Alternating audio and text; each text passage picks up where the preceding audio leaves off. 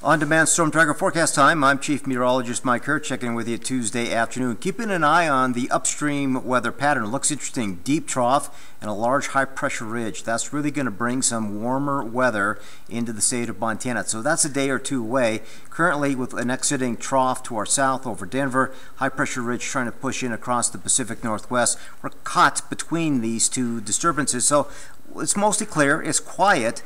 It's a little on the cool side this morning, but we're slowly transitioning into a warming and drying trend that began today, continues tomorrow, reaches peak on Friday, and then a change by the weekend. So let's take a look at the short-term forecast modeling.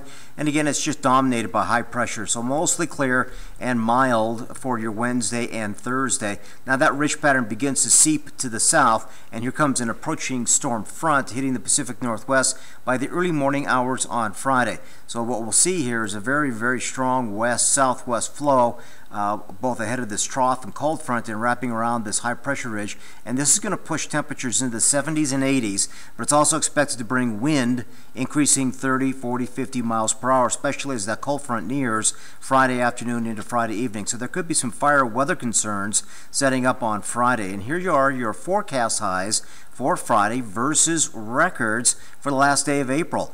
We could be in that 70 to 80 degree range. Summer-like weather is trying to set up for one day, and that's on Friday. And that's going to push us very, very close to our records for that day. So it's going to be abnormally warm, dry, and windy, and again, likely to see some higher fire weather concerns Friday afternoon and evening. Short term, Tuesday night, Wednesday morning, 30 degrees for Butte, about 60 degrees for Wednesday afternoon, and that is slightly above normal. For Bozeman, mostly dry, partly cloudy, 31 tonight and about 65 degrees for tomorrow. Temperatures will continue to climb Thursday with a big jump on Friday, but a cool down is on the agenda for the weekend. Updates on that part of the forecast at 5:30 and 10 at KXLF and KBZK.